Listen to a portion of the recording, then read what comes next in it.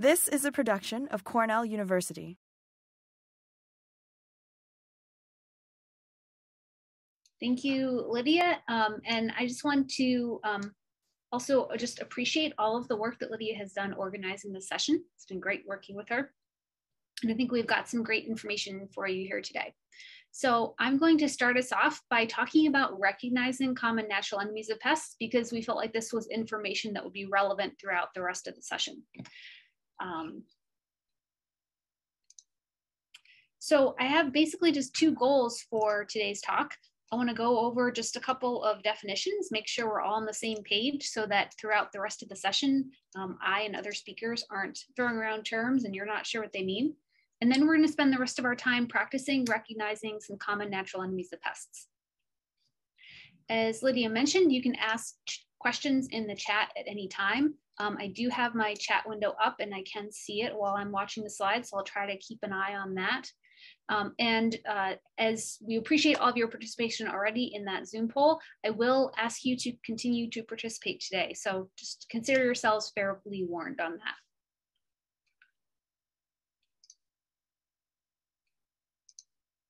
All right, and so here's your first opportunity to participate. When you hear the term natural enemy, what comes to mind? I'd like you to go ahead and find that chat button. If you don't see it, you might need to hover over either the bottom or the top of your screen. Go ahead and click on that chat button and type your answer in and hit enter. And I'm just curious what you think about when you hear natural enemy. So the responses that we got were good bugs. And I think that's a good way to describe natural enemies. So what is a natural enemy? It's related to this concept of biocontrol or biological control. Biological control just means using something living to control pests, and biocontrol is just a short way of saying that. And so ladybugs and aphids, or lady beetles and aphids, are commonly thought of as an example of biocontrol. And in that example, the natural enemy or the biocontrol agent is the good bug, the lady beetle that is eating the pest, which is the aphid in this situation. This is also a good time for me to mention, especially if there's some entomologists on the call, throughout today's talk, I will be using the term bug a little bit loosely. So entomologists know that bug has a very specific meaning, but everyone who's not an entomologist tends to use bug just to mean something creepy crawly. So although insects have 6 legs and spiders and mites have 8 legs, and so technically we might call them all together arthropods, throughout this talk, I will probably use the term bug to refer to both insects and other arthropods. So there are a few different types of natural enemies. Natural enemies can be predators. Most of us are familiar with the concept of a predator. So the insect biocontrol agent is catching and eating a pest, or maybe feeding the pest to their young. Lady beetles are a great example of predators, but also spiders, ground beetles, and there are some wasps and a whole lot of other insects that are predators also. There are also parasitoid natural enemies, and I'm not going to say anything else about this because Lidia is going to cover parasitoids in our next talk, and she's got some great images and videos for you about that. And there are beneficial nematodes that are natural enemies. And you're going to hear from Kyle Wickings about that a little bit later in today's session. Today, we will not be talking about herbivores, which would be insects that eat plant pests, although there are certainly some natural enemies that do that. And some people, often we think about natural enemies, we think about insects, bugs. Technically, natural enemies could also be microbes, but we're not going to talk about that side of biocontrol either today, especially not in this talk. I think our final speaker, Sam Willden, will touch on it a little bit. All right, so now we're all on the same page with definitions. Let's get to some practice of recognizing some common natural enemies. And I like to do this with the good bug, bad bug game because this is more interesting for all of us. So the way we're going to do this is something that is called a waterfall in the chat. So I'll ask you a question, I'll show you a picture, and you're going to tell me if it looks like a good bug, a bad bug, or a neutral bug. And you're going to type your response into the chat, but you're going to wait, and I'm going to give you a countdown, 3, 2, 1, and everyone's going to enter at the same time. what that will do is that you'll see this kind of waterfall of responses, and then you don't have to worry so much about if your answer is right or wrong, because no one's paying attention to who gave the answer. We're just seeing this list of responses go by. All right, let's get started. Okay, so here's our first picture. We've got a shiny insect. It's got mostly red covers on its wings with some black spots, a black and white head. Does this look like a good bug, a bad bug, or a neutral bug? And I'll give folks a moment to send me a direct message. Someone asked if this was a trick question. It's not a trick question. I wanted to start off with an easy one. Set you all up for success. Yeah, I'm seeing uniformly everyone is saying, yep, this is a good bug. And you are all correct. So this is the lady beetle, also called the ladybug, also called the ladybird beetle. These are natural enemies that eat a lot of soft-bodied pests, including aphids, whiteflies, serps, mites, eggs of insects. The adults can also feed on pollen or nectar.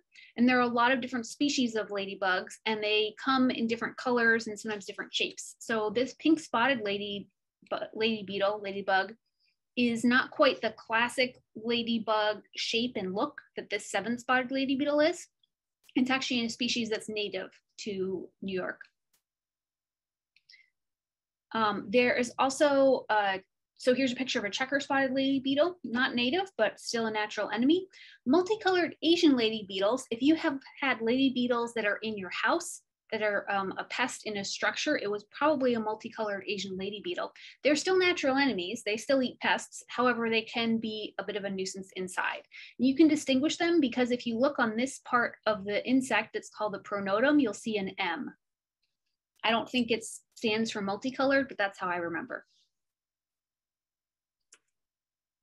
All right, what about this one? This insect is black and orange. It's a little bit spiky. Does this look like a good bug, a bad bug, or a neutral bug? Seeing some responses coming in. Most of the responses are saying this is a good bug, and I would agree with that. So this is actually the same insect. It's also a lady beetle. Lady beetles look very different when they're immature larvae, though, compared to when they're adults. So here are two different species of lady beetle larvae. They tend to be a little bit spiky. They're often black and orange, or maybe black and yellow, and they have these kind of elongated bodies. They are great predators when they are larvae, and then they go into a resting stage called pupa or pupae, if there's many of them, multiples of them. And they just sit there. They don't do anything. They attach to leaves, they attach to other surfaces, but it's important that you are able to recognize these so that you don't see them and think this is a pest you have to do something about. Spiders and harvestmen are another good bug, not technically an insect, but a good bug. They will eat a whole range of arthropods, including some beneficial. So, oops, this spider here is actually eating the small bee, which is unfortunate for the bee, but that is the way nature works. Depending on the species, they might also feed on nectar or pollen. So the difference between a spider and a harvestman is the body shape. So this spider has a distinctive kind of constricted waist between the head and the body. The harvestman does have a head and a body, but it looks like it's just one single blob. All right, what about this one? This is a green insect with wings that are kind of look like nets. All right, most of the responses that are coming in are saying good. I'm going to ask you about one more insect before I give you the answer. I like the emoji response. That's excellent. So here's another insect. This one is kind of shaped like a lady beetle larva. It has got really big jaws. If you can't tell, this is the head of the insect. Those are its jaws. It's kind of brown and pale yellow. Does this look like a good insect, a bad insect, or something neutral? Most of the responses coming in are saying good, and I would agree with you. This is another situation where the two different life stages of this insect look very different. So here's an adult lacewing. This one's green, although some are brown. And this is a larval lacewing. Looks completely different. And those jaws look kind of intimidating. But those jaws are for eating insects not for hurting you. I suppose if you bothered it, it might give you a little pinch, but it wouldn't hurt much. So lacewings also eat aphids, mites, thrips, whiteflies, other small insects. All of the larvae are predators. In some species, the adults are predators also. And the adults will feed on pollen and nectar too. And here's a larva that's hanging out on a flower. The other thing to note about lacewings is it's good to know what the eggs look like. So lacewing eggs are always at the end of long stalks. So if you see these on your farm, then that's a good sign you have some lacewings that will be hatching soon. I'm not going to spend a lot of time on wasps, except to say that my rule of thumb for wasps is that if it's not hurting anyone, leave it alone.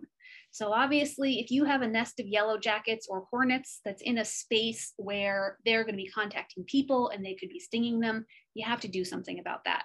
But if they are someplace away from people where they're not posing a stinging risk, these yellow jackets and other social wasps are actually good predators. They'll eat lots of insects. There's a lot of solitary wasps that are very, very unlikely to sting you, and they're parasitoid wasps, which Lidia will talk about shortly. What about this one? Good bug, bad bug, or neutral? It's got this kind of distinctive pale yellow and brown striping pattern with some diamond shapes on its back. I'm seeing a mix of responses coming in. Some people aren't quite sure, some neutral, some bad.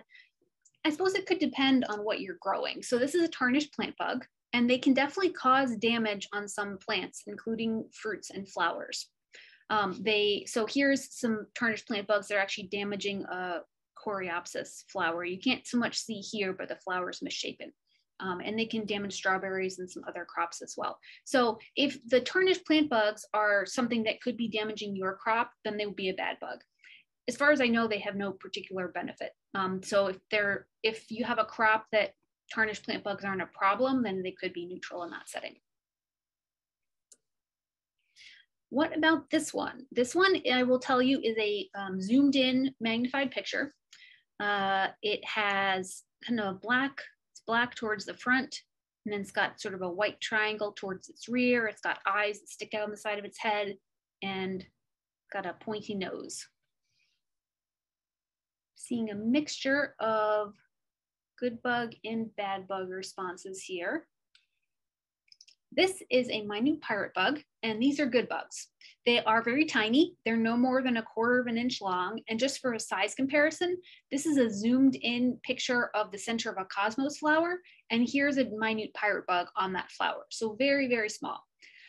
They will eat other small insects like aphids, mites, thrips, and some insect eggs. Both the adults that are black and white here and the nymphs that are bright orange are predators, and they can also feed on pollen and nectar, which is one reason that if you have flowers that have produced a lot of pollen growing near your crops, you might see minute pirate bugs on those plants. And then I have a little video of a minute pirate bug running around the maze, running around a map of a corn maze. That was kind of the most exciting part of the corn maze for me, was finding minute pirate bugs. All right, what about this one? Good bug, bad bug, or neutral? It's got really big eyes. It's got just one pair of wings, and its body is black and yellow striped. I'm seeing a lot of good responses come into the chat. Some neutrals, some question marks. This one is a hoverfly, also called a syrphid fly.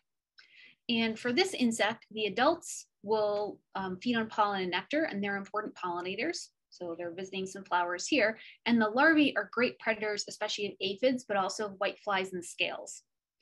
Some people think they look a little bit like bees, and some species really do, like this one that has a fatter body. However, they have bigger eyes. They have just 2 wings, whereas bees have 4. They are black and yellow often, like bees. And if you watch them outside, they do have a distinctive hovering pattern, especially around flowers. There are a whole lot more predatory and parasitoid flies that I'm not going to cover today, partly because their identification is a little bit tricky, and partly because we just don't have time. This group, the syrphids, are pretty easy to identify, and so I like to include them. And I want to tell you about two other natural enemies that they're probably in your soil that are sometimes hard to notice unless you're looking very carefully for them. So rove beetles, which if you have a greenhouse, it's possible that you've used some rove beetles in your greenhouse for biocontrol.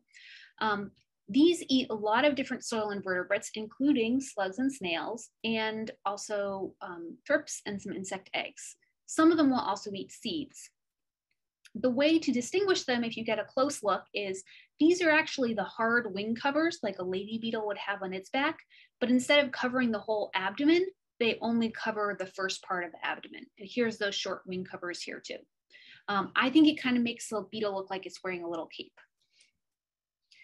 Carabid beetles are a really large group of insects. They will eat a whole lot of different arthropods, as well as snails and slugs and seeds, including weed seeds.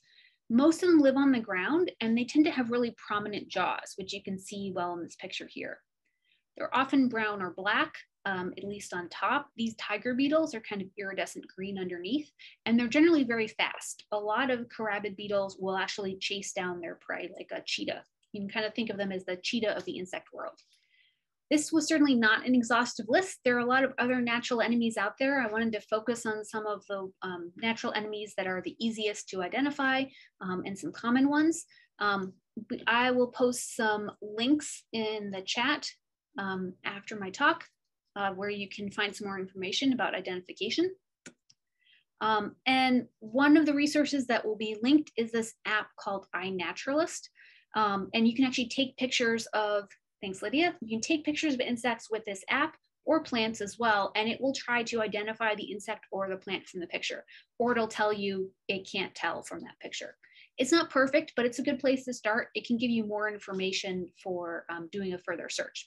Also, please take advantage of your local extension experts. All right, we're going to do one more poll question. So this is kind of to see what you have learned. Go ahead and launch this. So I've got some pictures up here. I've got 10 different insects, and they're all labeled A, B, C, D, E, F, G, H, I, J. So on the poll, if you could mark all of the letters that are natural enemies, that would be great. And I'll go ahead and tell you up front, we ended up not covering this J insect, so you can skip that one. This is a leafhopper, just so you know. So I'll give folks a moment to respond to that question. And I'll go ahead and put some links in the chat while you all are responding.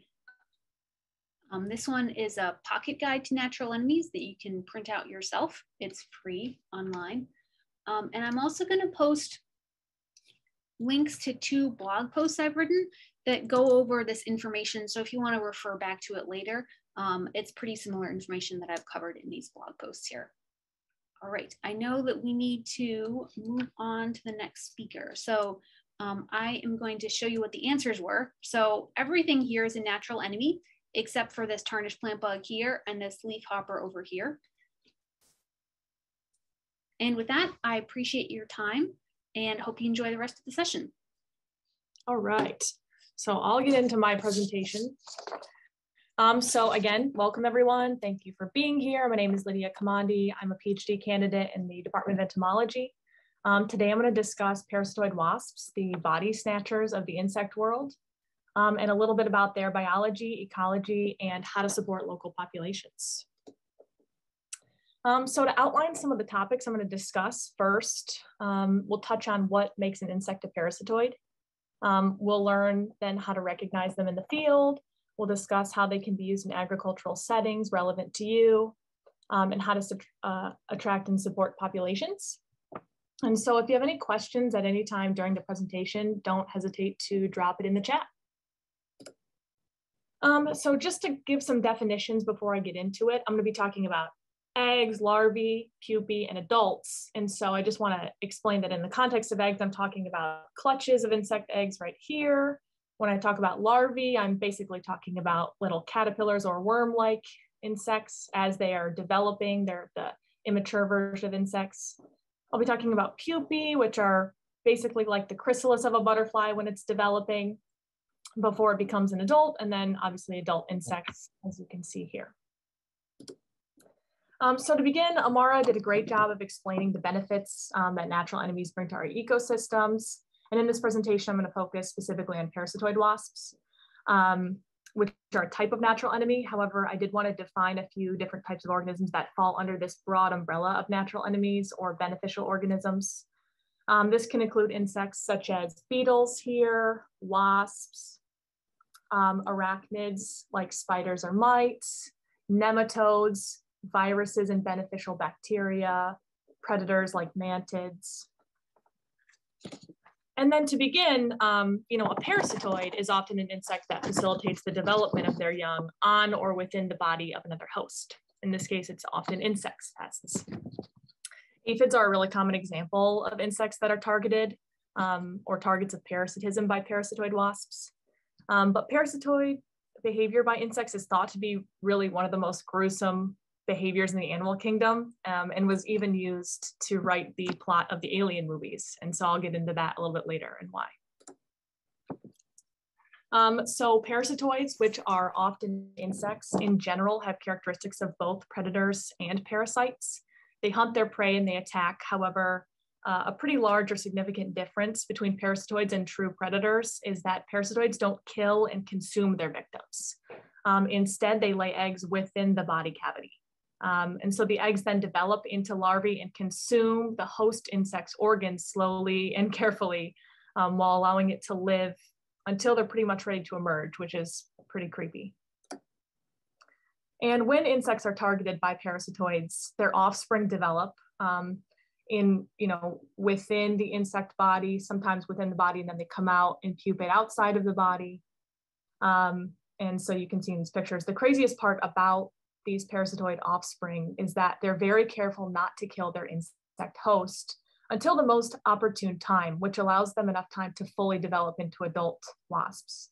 And lastly, there are parasitoids that target really every life stage of the insect, from the egg to adulthood. So nobody is really safe from parasitism. It's important to note that there are multiple species of insects that can parasitize living hosts, from beetles to flies and wasps. However, parasitoid wasps happen to be the most abundant, successful, and diverse group of parasitoids. So we'll just be focusing on them for the remainder of the talk. So here's a little bit of background information on parasitoid wasps that I mentioned earlier. They're beneficial insects as they're able to reduce populations of insect pests.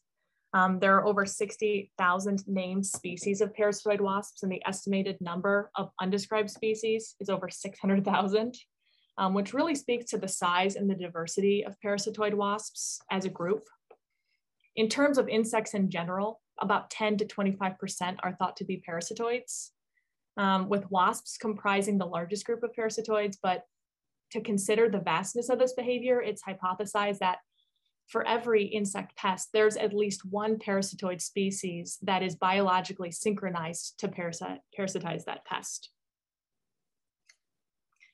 So in terms of identifying parasitoid wasps in your region, there's really no tried or true rule, other than the presence of maybe a wasp waste, because they can be very diverse in size, color, and even with their markings. However, they don't look like a typical paper wasp or a bee with the yellow and black striped markings. They're often, like you can see here, black or brown. Their whole body is black or brown, and they have the presence of an ovipositor. And an ovipositor is here in red. It's a fancy name for a modified stinger or organ. That's basically a tube that delivers the female's eggs. And they're deposited into the victims, and they're also used to impale their victims. And so that's how the wasps lay their eggs. Because ovipositors are part of the female reproductive system, female wasps are responsible for 100% of the parasitism behavior. And unlike some of their ant, bee, or wasp cousins, parasitoid wasps don't live in eusocial colonies like bee colonies. They're solitary, can often be seen flying alone, searching for nectar, which is what the adults feed on, or looking for hosts to parasitize. So like Amara mentioned in her presentation, iNaturalist is a really good app you can use to identify parasitoid wasps or other natural enemies. It's one of my favorites because it's also used to identify plants and other animals, not just insects. But Bug Guide is also a website that you could take advantage of, or like Mara mentioned, your local experts. So I've talked a little bit about the fact that parasitoid wasps can parasitize every stage of an insect's life, but I wanted to give you an idea of the life cycle and the process because I think it's pretty cool. So first, the female wasp usually mates to fertilize her eggs with a male wasp. She then searches for a viable host. So in this case, she would be looking for insect egg clutches. This could be stink bug eggs. Usually that's a pretty common parasite. It's kind of like a Russian nesting doll of parasitization because the female wasp lays her egg within the egg of another insect. And then she leaves her offspring to develop without her, and they begin to develop within the host's egg, consuming the tissue of the original host, and then emerging when their development is complete. And what's interesting about larval parasitoids in particular, similar to egg parasitoids, is that the female wasp locates a live larval host, which makes it just a little bit more gruesome and personal, but they behave similarly to egg parasitoids. So now I have a video to show you guys. Let me know if you have volume. This wriggling little guy is a baby braconid wasp. It's bursting out of a cottonwood dagger caterpillar and starting to spin a cocoon. Believe it or not, this somewhat gruesome scene is part of a healthy, balanced ecosystem. Until now, the caterpillar served as the wasp's food and nursery. Braconid wasps are parasitoids. That means they first infect, but eventually kill their host animals to survive. Regular parasites generally don't kill their hosts outright. The cycle begins when a parasitoid lays eggs inside or on the caterpillar or on top of the caterpillar's food.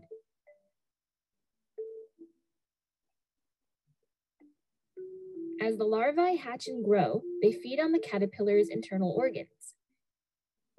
They often save the most important parts for last to keep their host alive.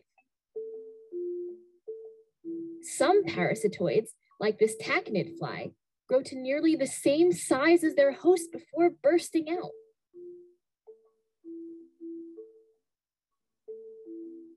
After emerging from the caterpillar, these parasitoids pupate and develop into adults. Then they search for a new host to lay eggs, starting the cycle over. Parasitoids have a special purpose.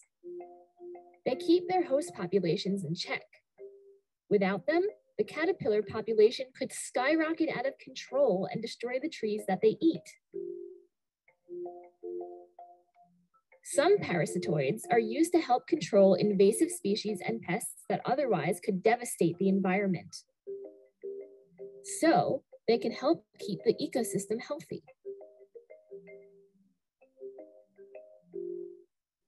Sometimes helpful things come in wriggling packages.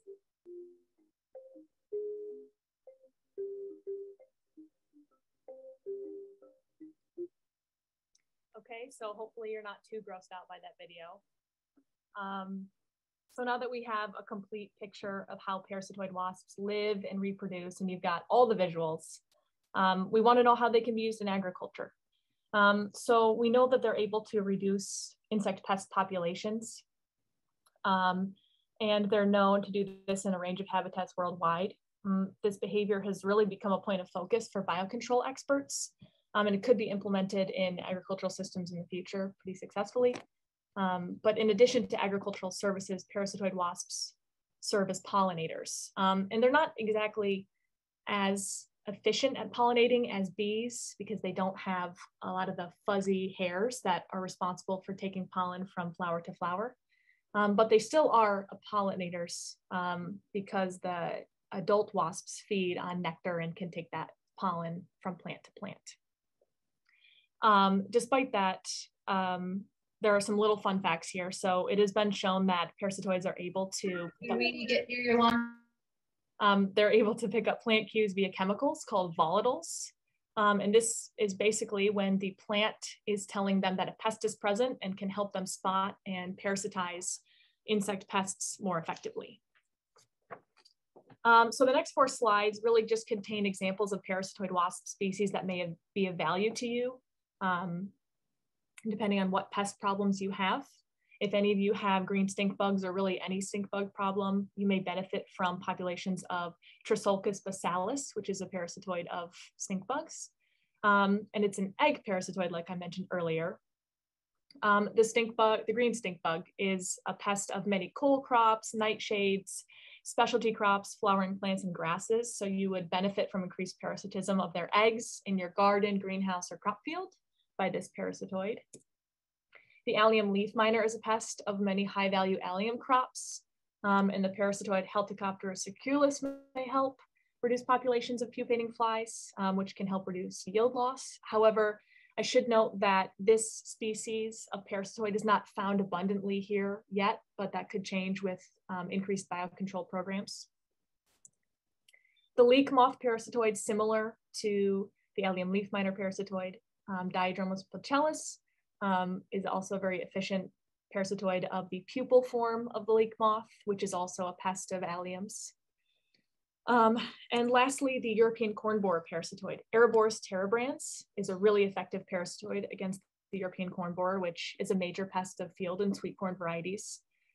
These are just a few examples of parasitoids that target insect pests just in this region. So if you're interested in parasitoid wasps or pests, and you're struggling to control them, you can always search for information online, like Cornell's biological control website, or you can contact local experts like Amara for more information. Which leads to my next slide. Yes, they are available for commercial purchase. So Copert, Planet Natural, and Arbico Organics are just a few of the companies that are currently rearing and selling some species of parasitoid wasps. However, I should note that these applications are primarily intended for greenhouse use, so you can retain these populations. And Amara will be including a few links to these companies in the chat, maybe after the presentation or during. So if you're looking to support populations, if you don't do any greenhouse work in your garden or fields, here are a few tips to welcome these beneficial wasps. So the first is providing an adequate source of water. This can really encourage beneficial insect populations, not just parasitoid wasps. And this can be in the form of bird baths, ponds, creeks, even ditches on your property. Second is maintaining floral resources for the wasps. Like I said, the adults feed on nectar, and they rely on these flowers throughout the summer to sustain their populations, so that could really help. And lastly is habitat. Providing some non-crop habitat for these wasps to forage for nectar is really helpful, and it can encourage populations, but more importantly, populations of other beneficial insects, not just parasitoid wasps. So in addition to providing resources for parasitoid wasps, it's important to make sure that if you're managing your crops, your management tactics are compatible with parasitoid wasps and other beneficials. So insecticides are often not compatible with beneficial insects, as the ingredients formulated to kill them are the same as the ingredients formulated to kill the pests. So for this reason, you should use insecticides as a last-ditch effort when you've really exhausted all other management tactics. But if you do have questions about the insecticide risks to non-target beneficial organisms of the products you're using, you can refer to the EIQ of the product you're curious about.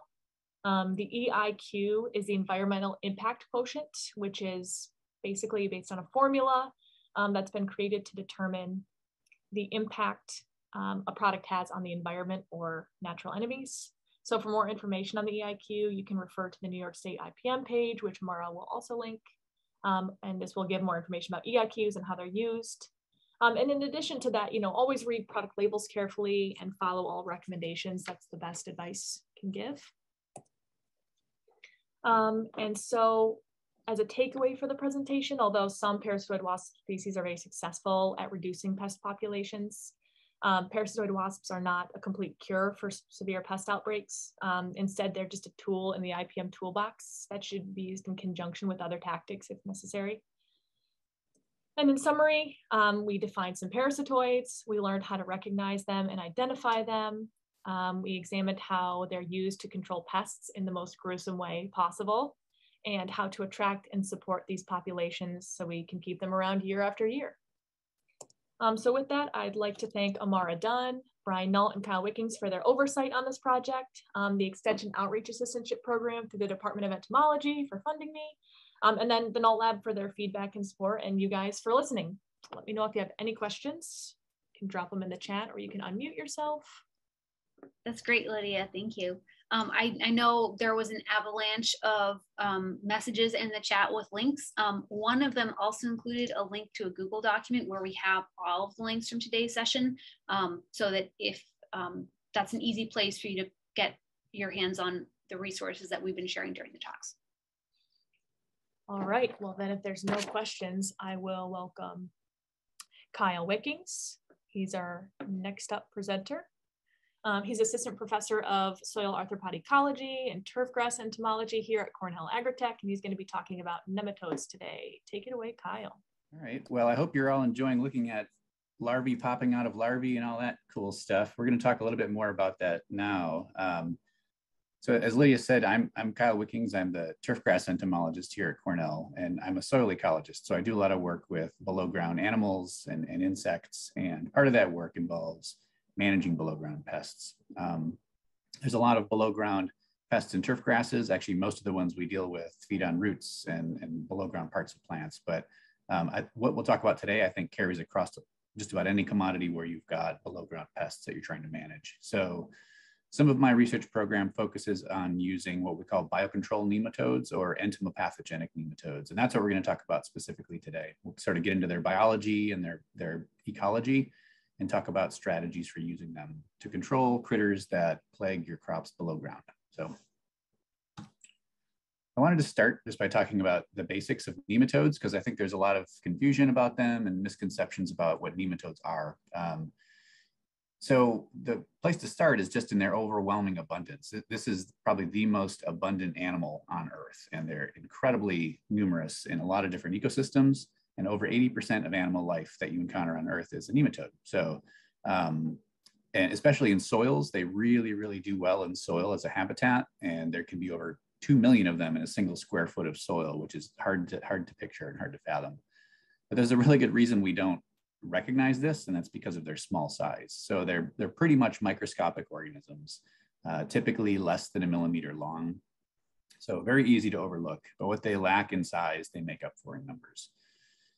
Beyond their numbers, they're incredibly diverse from species to species. Some of them are really important crop pests. And I think this is where a lot of the confusion comes in, because when you hear a recommendation to try using nematodes to manage a pest, you often think about nematodes that have been pests in their own right in the crops that you work in. Nematodes like sting and lance nematode and the golden nematode, they can be really important pests of plants, but we're talking about a whole other species and range of ecological group of nematodes here. So they're very, very different. But just to kind of, I guess, set the stage there to talk about how broad they can be ecologically, I think that's important to know. But nematodes can also be predators. They can feed on bacteria and fungi. But then there's this really unique group, the entomopathogens or insect pathogens. And that's what we're going to focus on today. So it gets that name because entomo means insect. And it's not really a pathogen, but that's sort of the name that's stuck with them. The entomopathogenic nematode itself is not just the nematode, but it's also these bacteria that live in the gut of the organism. And without this symbiosis between the bacteria and the nematode, the biocontrol function wouldn't actually happen. So we're really talking about multiple organisms that have a symbiotic relationship to make this function work. And if you think about it, the nematode, they're really, really mobile in soil. They're kind of like aquatic organisms, and they can move very, very well through the soil matrix if it's moist. And they're kind of the vehicle for moving these bacteria around. And as you'll see on the next slide, it's really the bacteria that do the killing. So the grody part. So this is a generalized life cycle for entomopathogenic nematodes. And we'll walk through it just from the top, starting with this nematode at station number 1. So there's a life stage for these nematodes where the individuals are free living in the soil, and they're really mobile at that point. They rely on water films to swim around and move and seek out hosts. but they contain that symbiotic bacteria in their gut at that point. So they're moving around with that symbiont in their gut, looking for an insect host. And they can find those hosts through a lot of different means. Typically, they'll use chemical cues to find them. And when they do, they'll colonize the organism. And, you know, I guess sticking in that theme of nasty interactions, this is another one. So they'll swim through the mouth, the anus, the spiracles, where the insects breathe through to enter the body.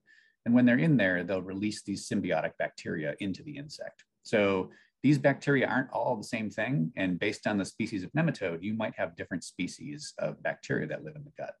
And they're not bacteria that you commonly find living free in the soil. They're actually very dependent upon these nematodes. So it's a really important interaction for the bacteria as well.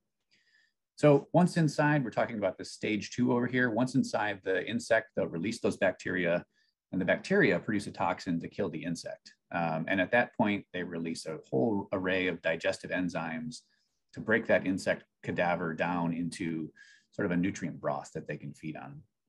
So we have all these bacteria that are reproducing from those nutrients they just created by killing that insect. And it can take 5 to 10 days or so for this death to happen for the insect. Kind of depends on the species and the conditions, but that's a rough estimate of how long it takes. And then at that point, the nematodes will feed on the bacteria as they're reproducing. So they're sort of farming their own food out of bacteria. After that, the nematodes will reproduce, and then they will emerge out of the cadaver in dramatic fashion. So they sort of burst out of these cadavers to go find a new host and start the whole process over again. So that's the general life cycle for this process.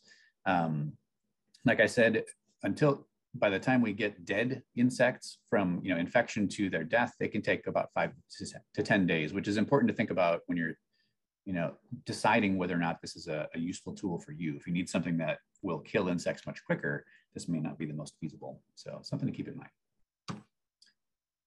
Beyond that sort of shared life cycle, there's a lot of differences at the species level in these nematodes. And it's important to talk about this because it really depends on the type of pest you're trying to manage, which nematode you would select. So as Lidia was talking about in her slides before me, there's a lot of commercial sources for these nematodes, and there's going to be 3 typical species you see available from these, actually the same suppliers that Lidia mentioned, specifically for EPNs or entomopathogenic nematodes that control soil-dwelling pests. So the species here are Heterorhabditis bacteriophora. This is a mouthful, so it's often abbreviated HB or H. bacteriophora. And the others are Steinernema feltii and Steinernema carpocapsae. So you'll often just see these abbreviated, and sometimes the abbreviations HB, SF, or SC are incorporated right into the name of the product. So keep an eye out for that if you're looking through some of these products. So aside from being annoying to pronounce, there's some really important ecology among these species that really impacts your selection of a nematode if you want to control a particular pest. So, and just to kind of draw attention to that, in some of the most extreme cases, we have some entomopathogenic nematodes that live really shallow in the soil and they stay very localized. So you might use a nematode like this, such as Steinernema carpocapsae, to control an insect pest that's right at the soil surface or just below the soil surface, kind of up in the crowns and the roots, upper root zone of the plants. And they're often referred to as kind of like an ambush predator, but they mostly just will stay somewhat localized in their activity. So now that might not be the best nematode to use for a mobile deep dwelling pest like these scarab beetles or white grubs. This is a pest that my lab works with a lot in turf grasses. So for a pest like that, you would want a much more mobile and a much deeper dwelling nematode like the Heterorhabditis nematodes. So you'll see language on the labels for these commercial products talking about which pests they'll control. And the product should be listing the actual nematode species as well, so you can reference that. But just to point out that it's actually, you really want to pair the nematode well with the pest that you're looking to manage. So really important step. Here's another list. Some of this crosses over with what Lidia pointed out and some web links, and I can get some of this information to Amara as well if we want to post more.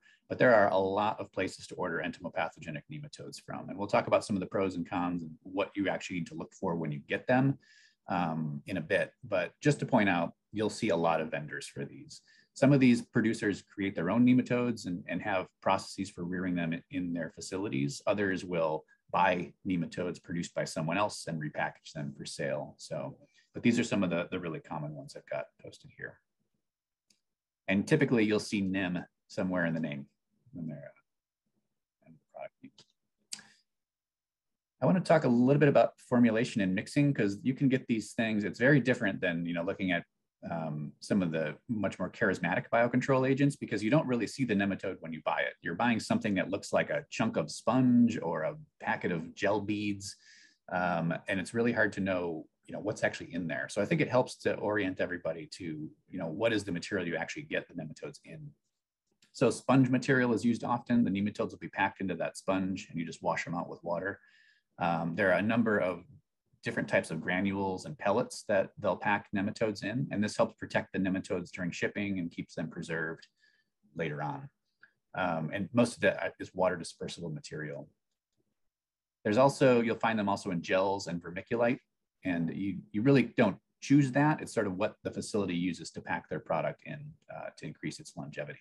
So, but there's a lot of variability in what you'll get them packed in. And unopened across the board for these different materials, you'll see differences on the packages in terms of how long they'll tell you can store them, but it's very easy to get them to last for months. And we found that unopened, as long as they're not opened up, you can get them to last at least a month, up to 2. So it is different than some of the chemical options that we have out there, which can be stored easily for months on the shelf. There's a much shorter time clock on these things. So something else to keep in mind. Once the packages are open, regardless of the style here, it's the clock gets even shorter, and it is something that you want to use relatively quickly. And that's especially true for once they're mixed with water. You really don't want to mix them with water until you're absolutely ready to go and make an application. And even then, you want to use that material within about 2 hours of having mixed it together. So something to keep in mind is just thinking about, how does this compare in my timeline compared to how I might use a chemical option. When you get the product, there's usually pretty good information on the package as to how to handle it. And you'll see language on these packages referring to refrigeration. Some nematodes, it will have instructions saying just to keep them in a cool, dark place, but typically refrigeration is the main step to improve their longevity and shelf life. They'll also list use by dates on there as well, mostly for if you haven't opened it yet, but some will also talk about how long you can keep it after you've opened it. And they're general guidelines, and they're usually pretty conservative too. But you'll also see the packages talk about limiting exposure, especially to UV and temperature extremes, because they're very UV sensitive. And also temperatures above 100 Fahrenheit and below freezing will definitely kill the nematodes. So that's why refrigeration is probably the best bet. But even if you have all of the boxes checked on these factors and everything's good, it's really important to check the viability of these products when you buy them. And it sounds like a daunting thing, like how do I get this pack of vermiculite and find nematodes in it? It's actually not that difficult. So what we do in our lab is we'll often open the bag, take a very, very tiny scoop. I mean, like if you were going to sample a hot sauce and use a toothpick, something like that, like just a very tiny amount, mix it in with a half a mug of coffee mug of water, lukewarm water, stir it up and let it sit for about an hour. And then we will take a little bit of that material and look at it under a hand lens. And you should be able to see the nematodes in it. They're going to be small, but you should still be able to see them. We'll use a microscope in our lab, but you can get by with a decent quality hand lens as well. So the nematodes should be waving in appearance, sort of have a lot of S curves in them or be spiraled up, and you should be able to actually see them wriggling, not thrashing violently, but wiggling a little bit in the water. And that's a good sign they're alive and active. You will also see dead nematodes in there, and they have kind of a hangnail appearance to them, and they won't be moving at all. There are occasions where you'll get entire packages of nematodes that are almost all dead. And that's not obviously intentional on the vendor's part, but it's something that you want to check on. Because if you do all this work to select the right nematode for the pest, time it right and all that, you want to make sure you're about to apply a live product to the field. So check it. If the majority of them are dead, then you just contact the company. They will quickly overnight you a new batch to work with. So really important thing to check. And I'm happy to talk to anybody who wants to reach out about that process, because it's not as difficult as it might sound. I want to talk next about application, because this is another step that I think people assume must be really complicated. Like it's a live organism, you're trying to apply these things, it's got to be a lot more complicated than a chemical, and it really is not. So you'll see on the packages a range of different instructions. Some just say to put them out with a watering can and then water them in with a garden hose. It kind of depends on the scale you're trying to do it. If you're looking at a commercial field, that's not the most practical, but you can use just about any equipment you've got available to get entomopathogenic nematodes applied. So here's an example of us using a small CO2 sprayer that will apply on small plot studies. It can also be used at sort of a garden scale and home lawn scale. You'll see rigs with electric pumps on the back of pickup trucks. And again, just about any type of a sprayer setup you have, you can use with some general guidelines you want to follow. So you want to roughly low pressure on these applicators, not low enough that it's going to affect how well the application goes out, but you want to make sure that it's at least lower than 300 PSI. I don't have any equipment that goes that high, to be honest, but just making sure you don't have anything that's very high pressure, because that will shear the nematodes and kill them. As I mentioned on a couple slides back, you want to make sure that you're not mixing these with water until you're ready to apply. So soon after you've mixed it, get that material out. And you want to be able to agitate the material as well, because like a lot of our products, nematodes will settle. So they're aquatic and they can swim, but they really need a water film. If they have just a bucket of water, like you see in this soda bottle here, they'll just sink to the bottom. So you either need to gently mix it, like we'll turn that bottle upside down occasionally throughout the application, or actually have a proper agitator in the tank. And not an agitator you're not trying to carbonate this stuff, you're really just trying to gently mix it. So, because too much and it will kill the nematodes. There's a lot of different nozzles that you can use for making EPN applications or entomopathogen applications. You just want to make sure that if it has screens in it, it's a really large gauge screen, or that you pull the screens out completely. Beyond that, you want something that'll give you large droplet size, but also give you good coverage. And there's a lot of options for that. So a decent flat fan nozzle or a solid cone nozzle will do that for you. So we'll often also use fertilizer stream nozzles, because you kind of get a dual benefit. You're putting the nematodes out, but you're putting it out in a very saturated stream of water. So it's almost like you're irrigating at the same time. You'll see lots of different recommendations for the rates to apply these nematodes at. So it'll say how many nematodes come in the package on average, and then you will use that number to determine your rate for the field you want to apply it on. And we recommend 1 billion per acre. You'll see different numbers there, but 1 billion per acre, at least in the systems I work in, tends to be the density that, a rate that gives you the most consistent control. So that's where that recommendation comes from. I mentioned a couple slides back that they're UV sensitive, and that translates to how we make our applications as well. So typically we try to make our applications in dawn and dusk. Dusk is best because you've got the entire following evening for them to settle into the soil before the sun is beating back on the ground. So you can also capitalize on having overcast days, especially if they're timed with a rain event, because it's really important that you provide water for the nematodes. If it's a saturated site already, maybe a soil that's at field capacity moisture, you might be fine, but it is important to provide water for the nematodes to move into the soil. So we'll often, if we have the luxury of irrigation, we don't always on the systems I work in, we'll use that irrigation afterwards to water the nematodes in. Or like I said in the previous bullet, you can time it with precipitation when possible. So combined, that gives the nematodes the best chance of making it from that soil surface into the soil profile down to the roots where the pests are. So I kind of want to talk about this application approach a little bit, because everything we've talked about so far, especially with commercial nematodes, focuses on what I would describe as somewhat of a curative approach to management. So think about, this is a pest I work with a lot, so I always show these slides. Think about managing a pest when you know the pest is there, it's susceptible, it's within a window where you can use all the great IPM tools of scouting and decision-making and pest identification, which is great, because typically this is a great strategy for reducing how much product you need and making your applications just fueled with decision. So you have a lot of ammo there to make an accurate decision. But when it comes to biocontrol, this can also be risky, because it's a fairly narrow window of time, this red band I've animated over top of the box. And you don't know what the weather's going to do within that time window, and you have to be very surgical to be able to go in and make those applications at that time.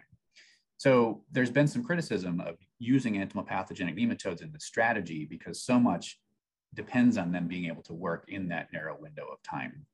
And that's produced a lot of results that are fairly mixed. So cases where they work really well, cases where they don't work so well, and a lot of questions about how we make them work better. So there's a lot of research trying to improve that with commercial nematodes, but there's also another approach that I wanted to just mention because I think some of this is happening in the vegetable world right now that I think is just important for everybody to know about. So rather than this very surgical curative approach when the pest is present, there's also an approach that we call inoculative or persistent use of entomopathogens.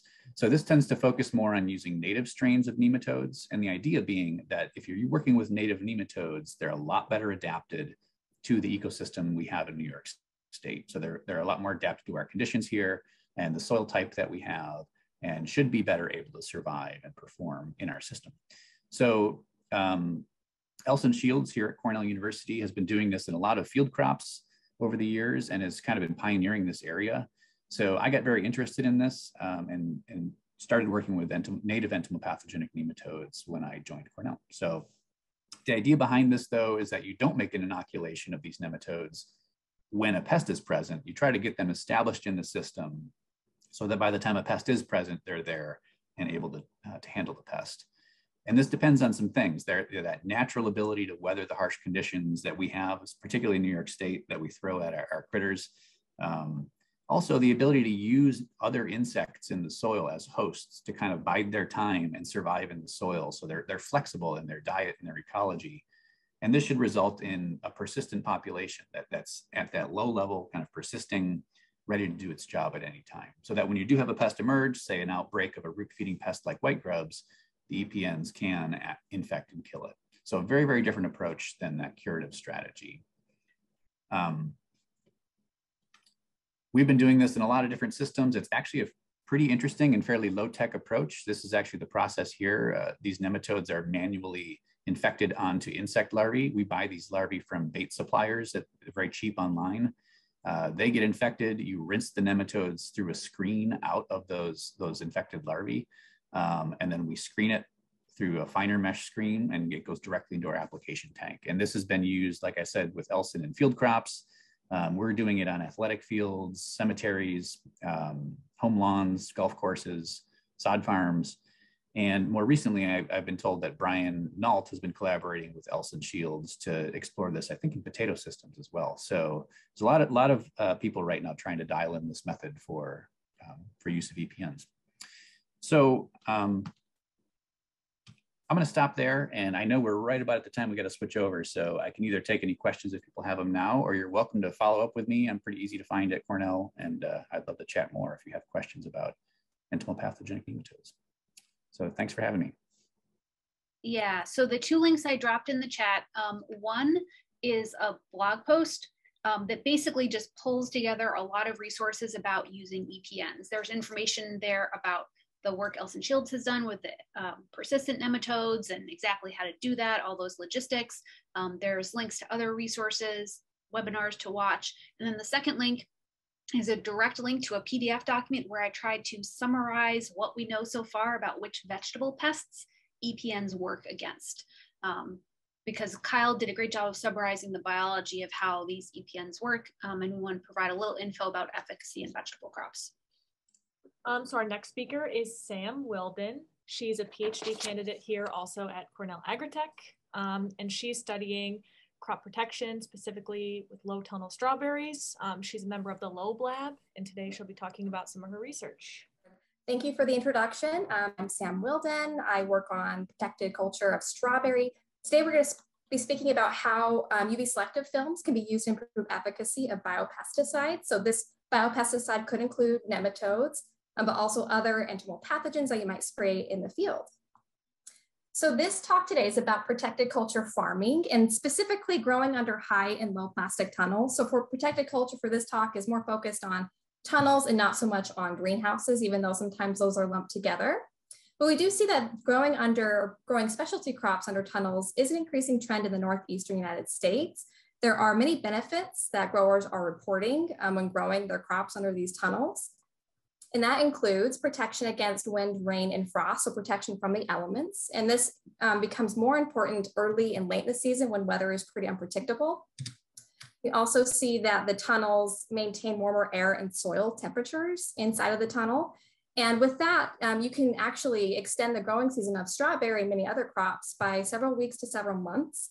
And that's a huge benefit for growers. You can kind of market your berries during the off season and provide that to your consumers. Plastics can also be very customizable. So you can buy plastics that block or filter specific wavelengths of light that might be important to your plants or important to the insects and pollinators that you have, but also for the types of products that you're applying. So Kyle mentioned that nematodes are very sensitive to UV, and that's the case for many other biopesticides and also synthetic products. So you can buy plastics that block that harmful UV. So I'd like to check in with you. We're going to do another poll here using the same type of program. I'm very curious to know what your business is like. So if you, all right, I'm not seeing much more action, so we'll go ahead and cut it here. So it looks like we have quite a few growers who do grow under low tunnels or high tunnels, and a few that don't, and then a few NAs. So that's really great news to me. So this talk might be a little bit of a review for you, but also we might provide you some new information. But for those who don't grow under tunnels, this might be an introduction to that.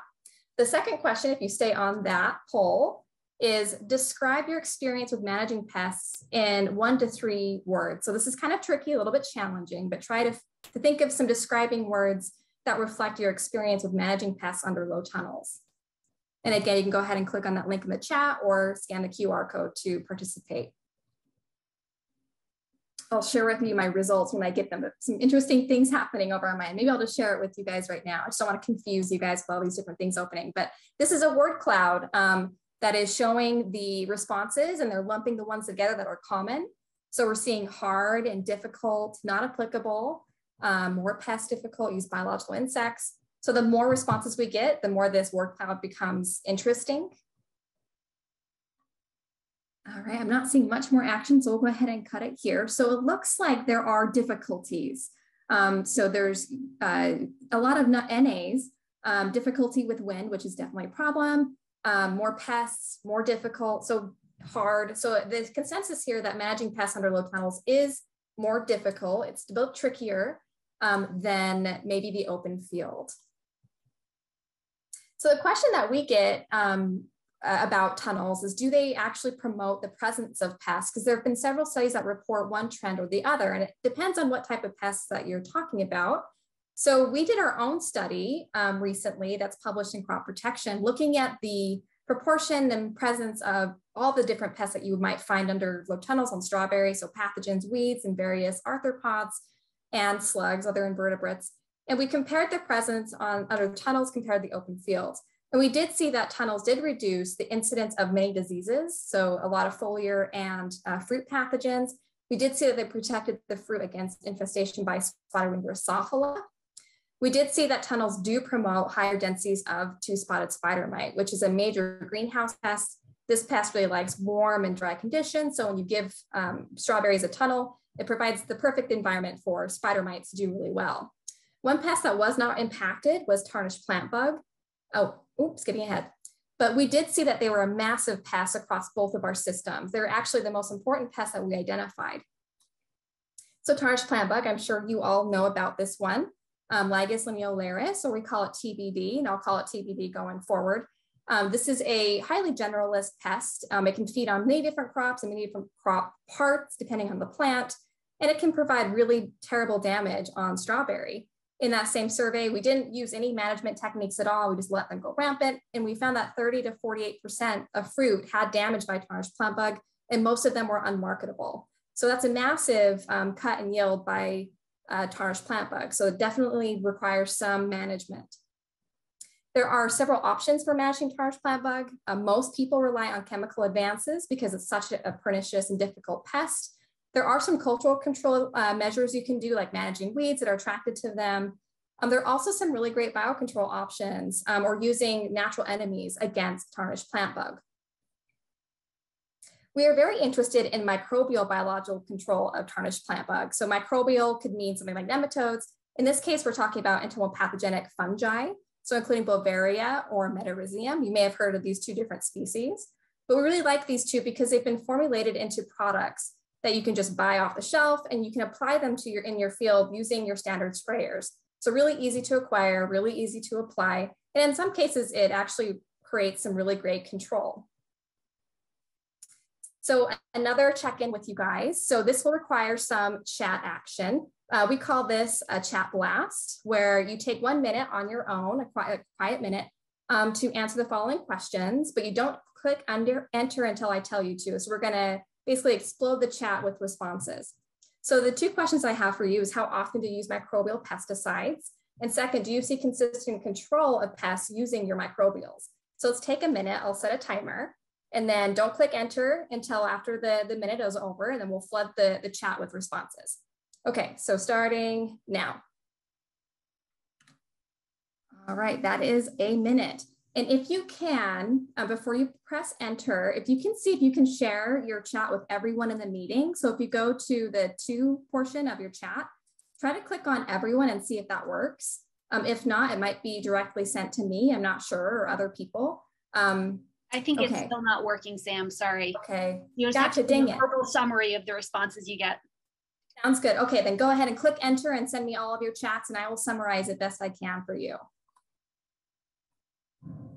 We have, it has been a long time, not used against thrips, which is the primary target, maybe once a month, in rotation with other IPM, not applicable, occasionally, never, no.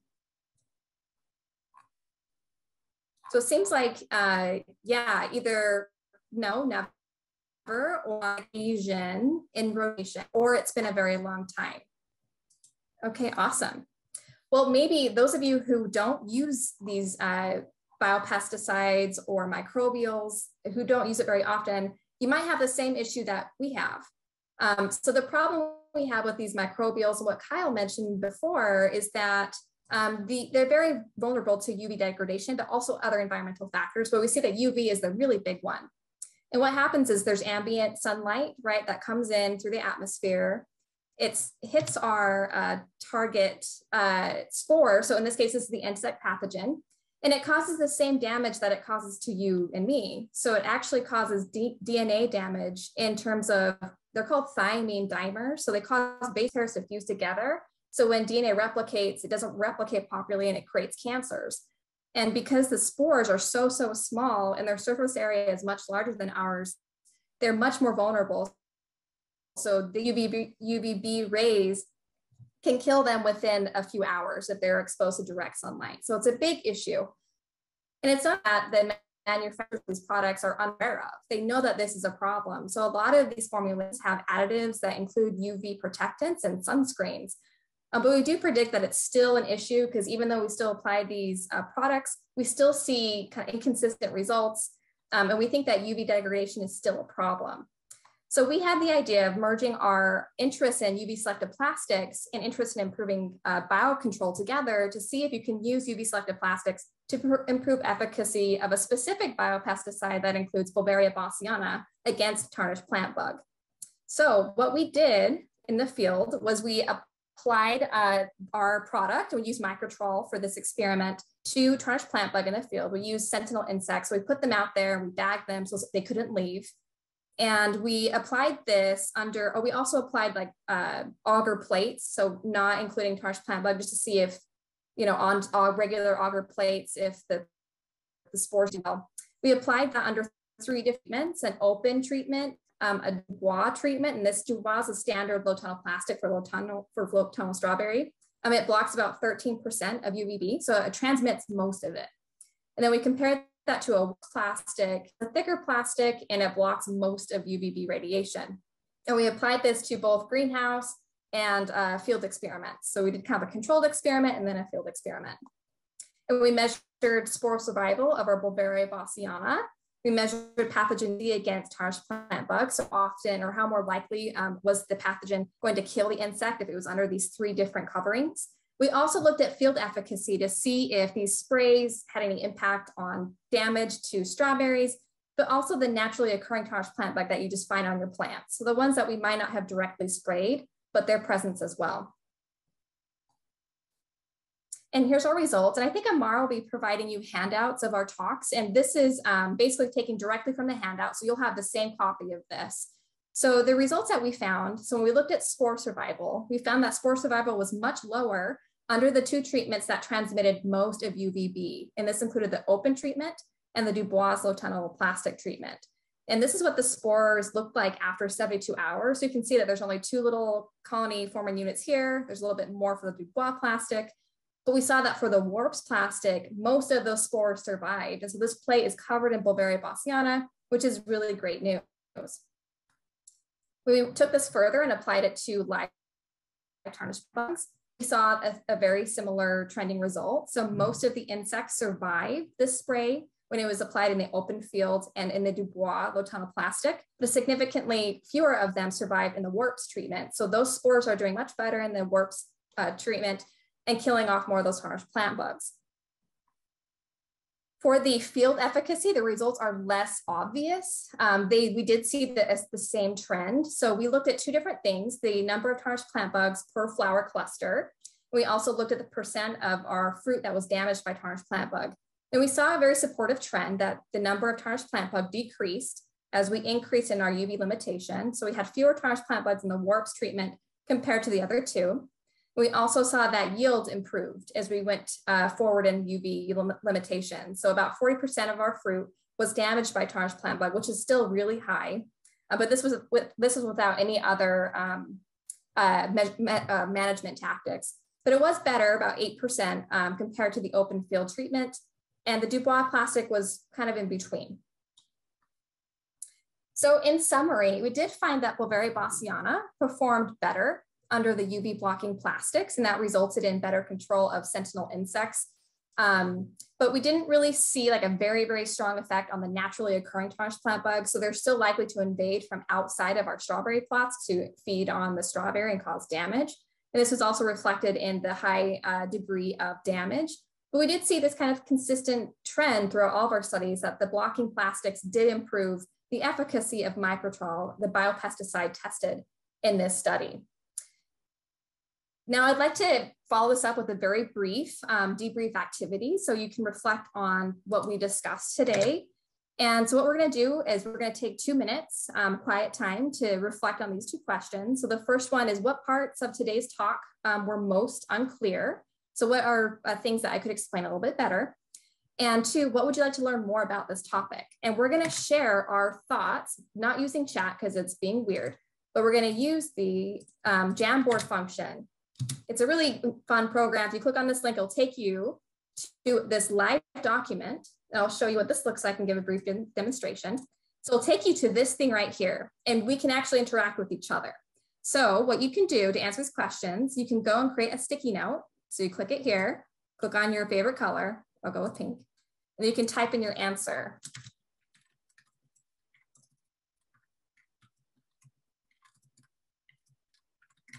All right, and you click on save and it creates a sticky note. So you click off of this, and this is something I'd like to know more about. So I'm going to move this over here onto this side. And if we run out of room here, there are multiple panels. So we go up here to the top, you can scroll over and there's a brand new fresh page if you want more room. I'm going to give you 2 minutes to reflect on these 2 questions. And then please use that Jamboard and those sticky notes to drop in your comments. I'll go ahead and set the timer. Sam, while folks are putting their responses in, we do want to make sure that we're respectful of people's time. So it's 1:30 now. I'm going to ask Gemma to post the link in the chat for how folks can fill out their exit survey, which includes an important piece for getting DEC credits. So I want to give people the option to do that, but I would encourage anyone who is able to stay for another minute or 2 to finish out this activity. That would be great. Awesome, thank you. While everyone is finishing the activity, I did want to thank all of our speakers and our sponsors. Thank you to Sam, Kyle, and Amara. Great presentations. I hope you guys enjoyed and learned some things. Thank you to our sponsors, and then remember to fill out the DEC credits and feel free if you need to go. You can go ahead and hop off at any time. Just make sure you do the exit survey, and thank you guys so much. This has been a production of Cornell University, on the web at cornell.edu.